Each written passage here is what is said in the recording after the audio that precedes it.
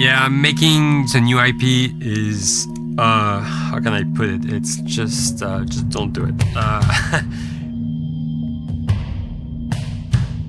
It's insane. I mean, it's a very difficult process. You have more questions than you have answers, especially when you come from like, you've been making Uncharted 1 and Uncharted 2, just kind of like, now like things are going, you just kind of like good momentum, and then suddenly that momentum like just drops, it stops. It's a very challenging process to create a new IP, and you're gonna fail over and over again, but that's what it takes. New IPs are really hard. They're hard because you don't know what's fun yet. You're building new tech, new AI, establishing new characters, new art, all this. You don't get that controller in your hand for like 6 months to a year. You don't know what it is yet. I remember like ages ago coming on the project and what are the Infected gonna do? Like, what are they gonna do? They're gonna behave like this. I'm like, okay, we're like trying to imagine what's gonna happen. Fast forward like 4 months, they don't do that at all. No. Because it didn't work, right? It's hard mode, right? Like, it's game development on expert. There's a big thing about making a game, right? Which is a game has to be fun. You get your first build where everything's working. You got player mechanics. You can walk around the world. You can shoot. You can melee attack people. You've got the AI in there. They're very intelligent, very difficult, and it's totally not fun because they snuck up behind you and murdered you in a second, and there was no way to figure out what was going on. We're making a game, by the way. Hey, James.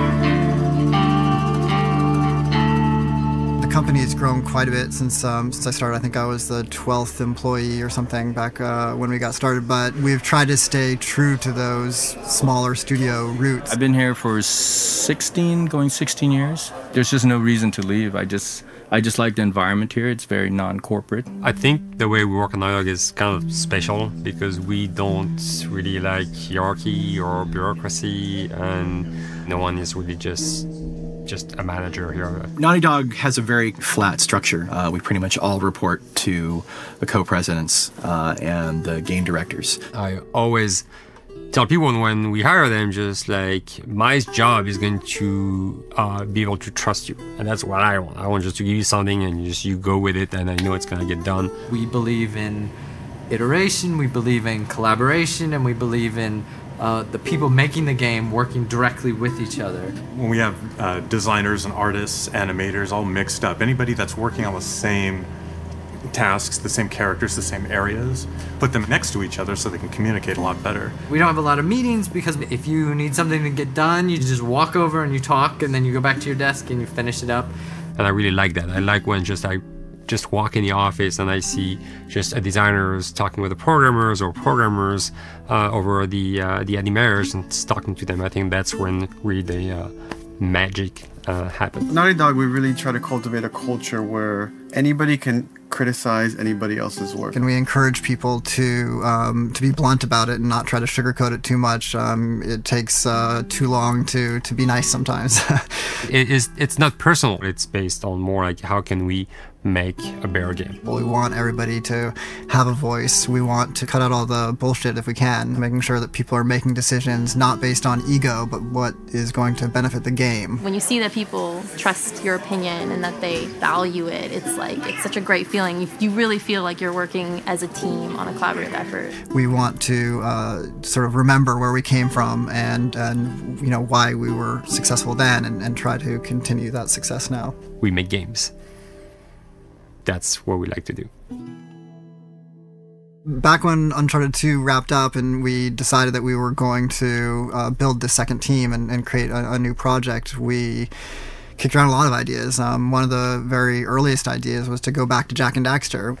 it's really near and dear to us. We really love those characters in that universe, and we think that, you know, there are some interesting stories still to be told there. We started to realize that it was not going to do justice to the franchise that the fans had fallen in love with. It would be shifting it so far in a new direction that we felt that that effort would be more justified in developing a new IP. Neil and Bruce came to Christoph and I and said they wanted to do a post-apocalyptic game. I think the core essence of what they wanted to do, though, was to try to tell a story about two people and how their relationship evolves over the course of the entire game. That potential, oh wow, there is something very special about that game.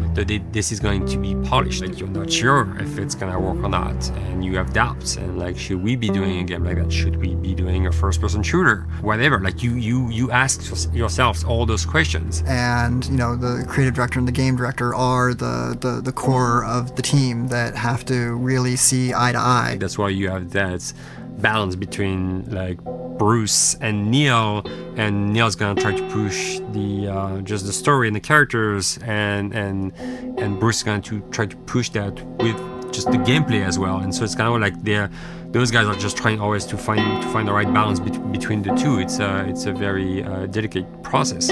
We feel that the interactive medium has an untapped potential to touch the feelings of the player. You have that connectivity, the fact that I'm actually in the world and participating in what's happening on the screen in front of me gives us some sort of advantage to make you feel connected with what's actually happening. At Naughty Dog, that's what we're trying to do, is pair story and gameplay together.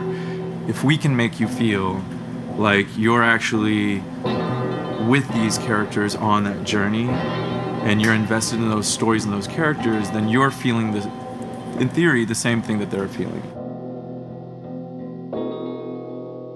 As the story evolved and took different shapes and different forms, the thing that was always there was Joel and Ellie. And because of that, everything kind of grew out of that relationship.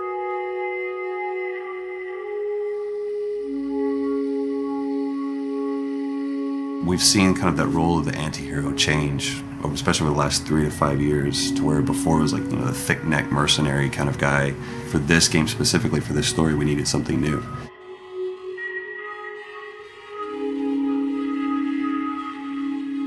The reason we didn't want to make Ellie Joel's daughter from the get-go is because it wouldn't have anywhere to go. Of course, at that point, he'd be willing to do anything for his daughter because that is what a dad would do for his daughter. They didn't even know each other at the beginning of the story. Then we start from scratch. It's almost like the player has the same relationship to Ellie as Joel does. And we could take our time to build that relationship between these characters. And if we do it right, then the player will be feeling that same growth that Joel does. And we're kind of mirroring that emotional relationship between the two.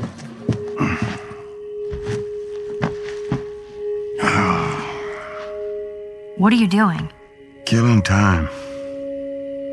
Well, what am I supposed to do? I am sure you will figure that out.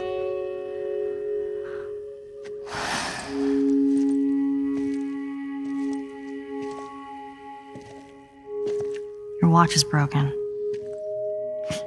It's exciting that Neil wrote something like this, where he's like, I don't want to make the stereotypical characters. I want to make real people in this crazy situation and these forced to make decisions that are really tough. Like, what would we be like in those situations?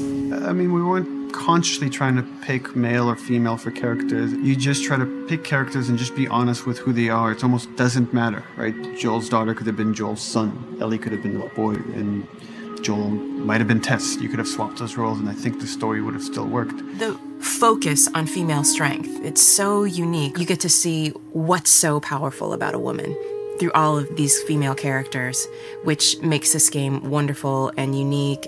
There's a crew of Fireflies that'll meet you at the Capitol building. That's not exactly close. You're capable.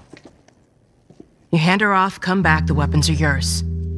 Double what Robert sold me. Speaking of which, where are they? Back in our camp. We're not smuggling shit until I see them. I want Joel to watch over her. Whoa, I don't think that's the best Ellie. idea. Him? How do you know them? I do think having a strong female character, especially like Ellie, is so rare in video games. And as a gamer, and more specifically a female gamer, it's frustrating to me because I'll see sort of the stereotypical female character where she's amazingly beautiful and huge boobs, and she's there to be either the love interest or just because they're like, well, we need to throw a chick in here. We've seen the strong woman or we've seen the weak woman. We haven't necessarily seen the empowered woman from this kind of standpoint. And there's that beautiful scene where Joel finds her inside the house and she's reading through this girl's journal going, is this really what they used to worry about? What shirt do I wear and what boy am I going to go out with? You know, and to be met with those first world problems that we deal with every day and go, how trivial is all of this? I think it's going to resonate a lot, not just with, you know, a female audience, but with a male audience as well.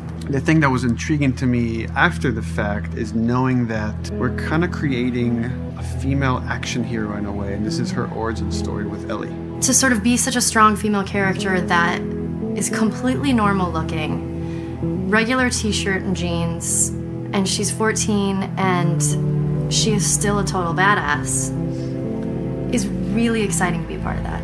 There's so few non-sexualized women in video games, especially in the main role, that we were kind of proud that we were creating one. It's very complex, and without the players knowing it, she becomes the protagonist by the end of the story. And that's why she's in the front of the box, and that's why we've been promoting the two of them together so much. Who's there? It is a dual protagonist game, and yeah, I guess I get nervous to think about it in that way.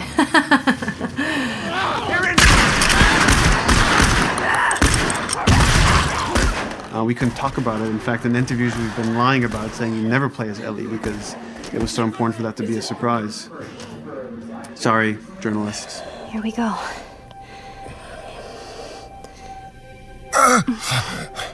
Sorry.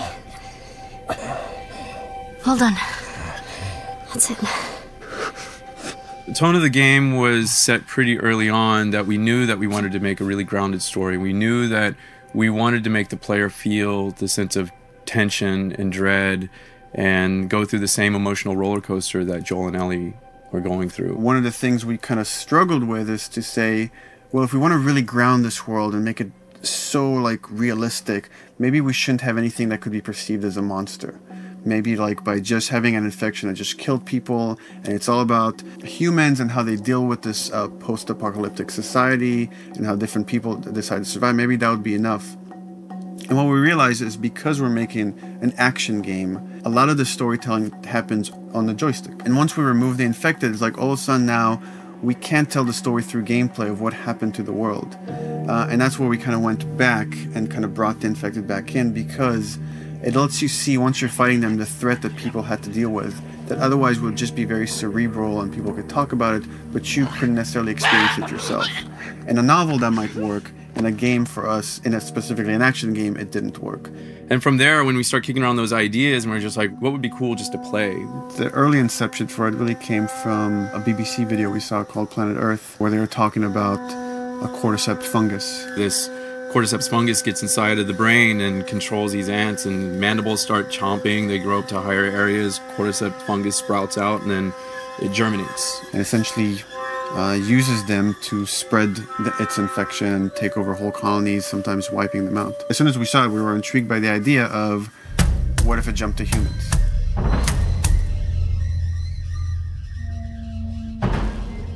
So what would happen? How would people react? What would happen to society? As we're trying to develop the look of the infected, we went through so many different iterations. Some that looked really alien and subhuman, some that looked just essentially like zombies, and we couldn't find like an original place for them. But one of our artists just did this kind of photo mashup where he took a bunch of images of diseases or images of fungal overgrowth, and he kind of mashed it all together and he threw it on this person. It was a very iterative process, making sure that the fungus felt properly integrated, like it was part of the body, growing out of the body. And not just fungus growing in the head, but it's tearing the face apart, cleft down the middle, this gaping maw of a mouth with the crooked teeth. And it's in great agony as its humanity and its brain is still somewhat functioning. Maybe you still have some human cognitive abilities or thought process back here. This isn't some decaying corpse on the ground. This is a living thing that's going to be coming after you in the world. The fungus is always the focal point. So you can see from a distance, oh, this guy's infected. I can tell straight away. In fungus, they have these beautiful saturated colors, and we really like that conscious of this something so horrific that it's going to like stop at nothing. It's relentless force of death, and yet elements of it are beautiful. It's not just about gore. It's not just about everything about it being scary, because to us it's actually scarier when things on it are somewhat benign or somewhat beautiful. It was evident that we were onto something that was quite a bit different, and something that we hadn't really seen before, which was eerily human but very disturbing. And it seemed so creepy and so unique that right away we gravitated towards it, and it's like, this is our base infected. Everything should kind of come out of this look.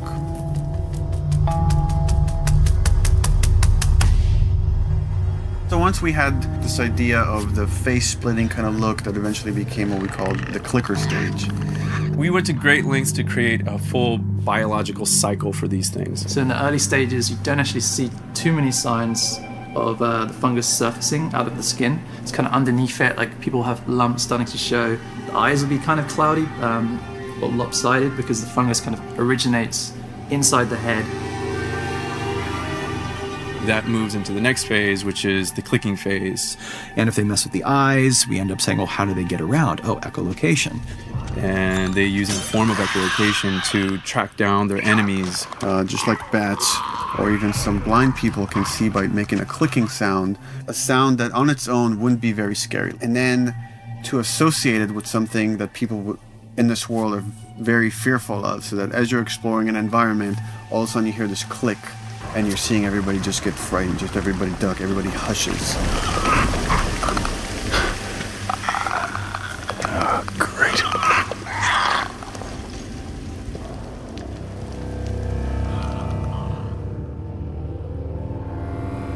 The bloater is the most severe of the stages. So large pieces of the body has been replaced by these kind of fungal plates. The fungus completely takes over the body and blooms. They're kind of covered in things that have been growing on them. Things like moss and like little life on life kind of.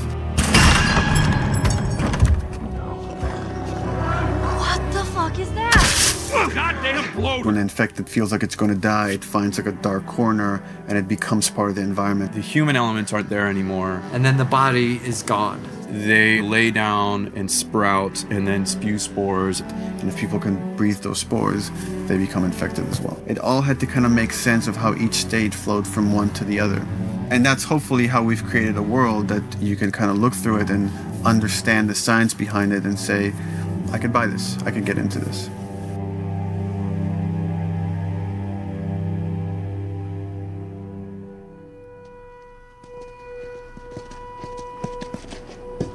Mandatory evacuation. Evacuate to where? What do you think? Quarantine zone. See, some places got a heads up before the infection showed up. Most didn't. Over the course of Joel and Ellie's journey through this game across America, you find all these different societies, all these different enclaves, and you get to see how do they deal with the infected. Without the manifestation of this infection, you can't have these people making those interesting choices.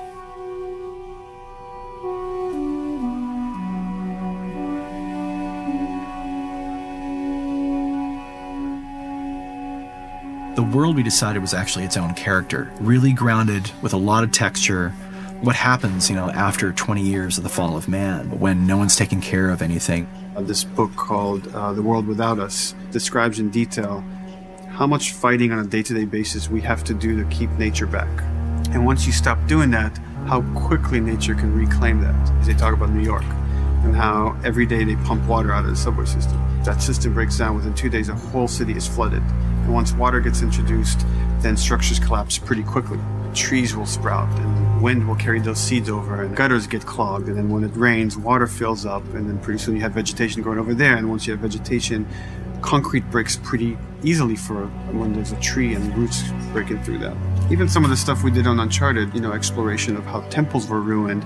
What if you took those ideas and put them in Pittsburgh or Boston? And obviously right when that happened, you can imagine that being pretty terrible to look at. But you think about 20 years later, and with rainwater filling up those sinkholes and then those becoming like little marshes with lily pads in them. We had this wonderful piece of concept art we developed really early on, and there are all of these wild animals that have escaped from a zoo and over the past 20 years have bred, and now they have herds roaming these cities. And that's something that tells you that life goes on and this world is worth saving.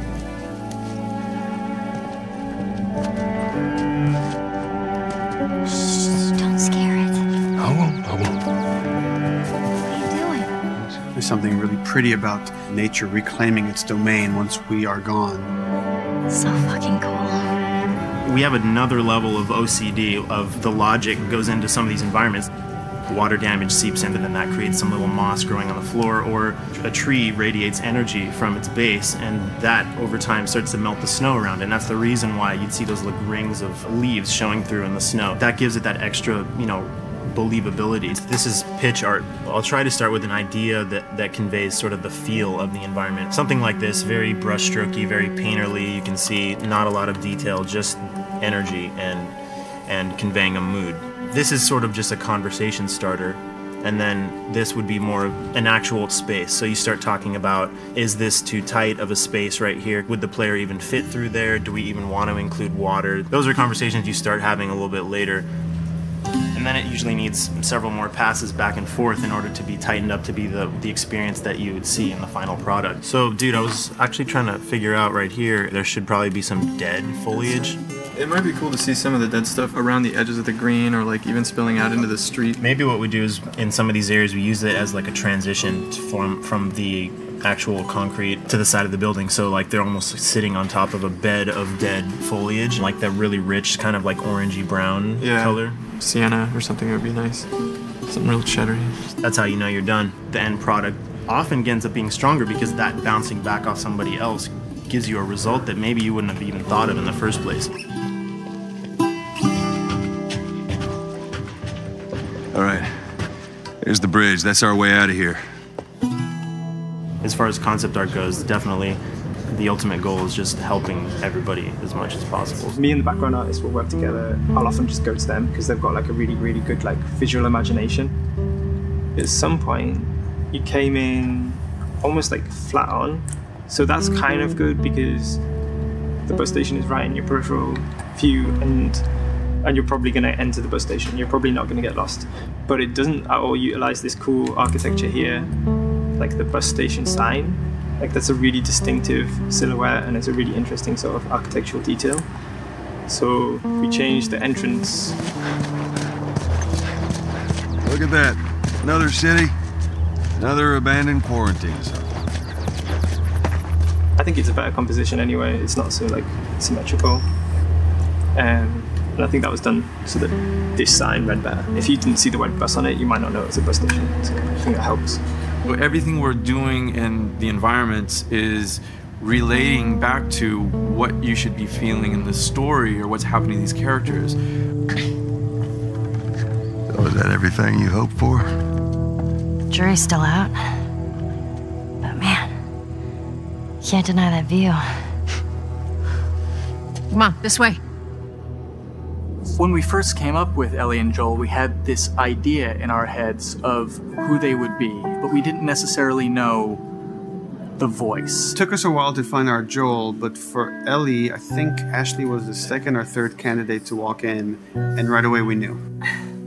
Yeah, you know Why what? are you so scared all of a sudden? Because I'm a coward, okay? So just get your shit. Let's get out of here. Damn it. I'm not like her, you know. What? You think I'm gonna end up like your daughter? The way she delivered the lines, the way she just embodied that character is like, that's Ellie, there's no question about it. And I saw the character artwork and I related to her a lot. I mean, she's kind of a tomboy and she's kind of tough, and I mean, obviously I'm not 14, and I think that's the main difference between the two of us. I read the scenes and I was like, I need to play this part. You want to be my hero? Forget the whole bit about saving my life. Buy me a stack of these bad boys instead. Where'd you get that? Back at Bill's. I mean, all this stuff was just lying around. Then once we had her, we said, okay, we're going to do another round. So we're going to have Ashley this time in the casting sessions. The chemistry of these two characters was imperative to get right. Troy was a really interesting casting for Joel because when you see Troy, he doesn't look like Joel at all. You know, he's so handsome and he had like, you know, the frosty hair and totally looked like Final Fantasy. And so... I'm like, yeah, I don't know. He's like this tall, pretty... It didn't seem right. I walked into the room fully aware that I was the youngest person that they were seeing for this role. There was a line that was in the audition side that says that Joel has few moral lines left to cross. And so that became the anchor point to the character. But then as soon as he spoke, and he had the grit in his voice. Warm, yet kind of dangerous. And his movement is just like, you bought into it. Why are you so scared all of a sudden? Because I'm a big coward, okay? Now pack up your shit and let's go. God damn it. I'm not her, you know. What? You think I'm gonna end up like your daughter? Lily, you are treading on some very thin ice right now. It was Ellie and Joel. After he read, it was just like, that was it. I've done some video games in the past, but to be handed the mantle of a franchise like this was a pretty big honor. Is she alive? She's alive. She's David's newest pet. Ah! Where? In the town. She's in the town. You mark it on the map. It better be the same exact spot your buddy points to. Neil pulled me aside one day, and he said, I have some ideas. And as you're well aware, Neil is a little twisted. He came up with this character, and, you know, I just jumped at it. It was such a departure from everything I've done here for Naughty Dog, to say the least. Name's David. This here's my friend James. We're from a larger group. Women, children. We're all very, very hungry. To be able to put on a voice that, you know, hopefully a lot of people won't know, won't notice that it's even me. Because we didn't want it to be Drake. Drake eating people, that's a whole nother game. How did you put it? Tiny pieces. See you tomorrow, Ellie. You know, certain voices that I can do wouldn't fit the David's artwork, but he showed me the art, and I said maybe it's something like this, where everything's, you know, it's very quiet. And just, you know, he's not really sure, and the voice can break a little. And he just looked and goes, yeah, that's it. So I'd love to tell you how we hashed it over and we talked. No, it just, I looked at the picture and I tried something. He said, yeah. A few weeks back, I sent a group of men out a nearby town to look for food. Only a few came back. And turns out that the others had been slaughtered by a crazy man. And get this, he was with a little girl. You see, everything happens for a reason. Ashley, she brought humor to it. She just has some really great comedic timing. The way she reacts to the things around the world with a little bit of sarcasm, that teen kind of like trying to get a rise out of you. Now watch your step as you're going out, because it's going to be a little... It just brought a certain levity to the story that the story needed. You didn't even realize it needed it until she started doing some of that stuff. Oh, I'm sure your friend will be missing this tonight. Mm-hmm. It's light on the reading, but it's got some interesting photos. Now, Ellie, that ain't for kids. Whoa!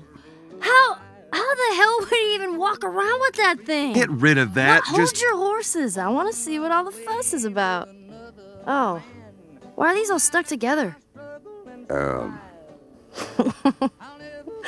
just fucking with you. Bye-bye, dude. Throughout the course of shooting over these past couple of years, Ellie and I have kind of morphed into each other, which I know sounds so cheesy.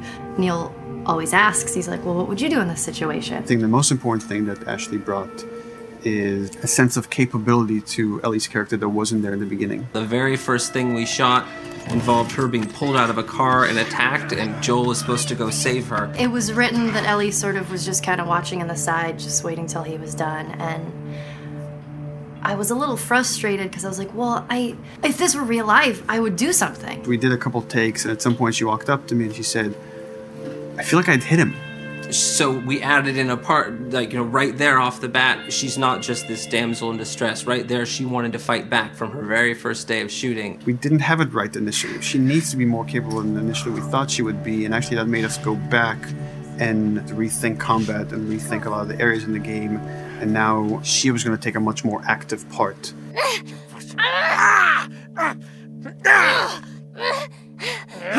Anything that requires, a lot of body movement, we do with the actors on the mocap stage. And we try as much as possible to use our actual principal actors, use their body motion as well as their voice. We capture it all at once there on the stage. Having the actors perform as well as being recorded at the same time was imperative to get an accurate performance. Because every time you split up the performance in any way, you lose some of that magic where they did a gesture or they delivered the line a certain way. And those things have to be in sync, or there's just something subconscious that's like off-putting about the performance when you don't do it that way. You are treading on some mighty thin ice here. I'm sorry about your daughter, Joel, but I have lost people too. You have no idea what loss is. Everyone I have cared for has either died or left me. Everyone fucking except for you. So don't tell me that I would be safer with someone else, because the truth is I would just be more scared.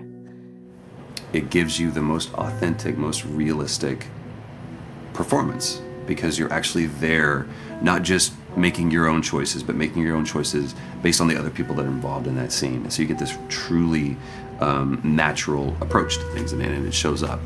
It's like theater in the round. You can do anything from any angle, and the smallest, most subtle thing we'll be able to pick up. There's no place to hide.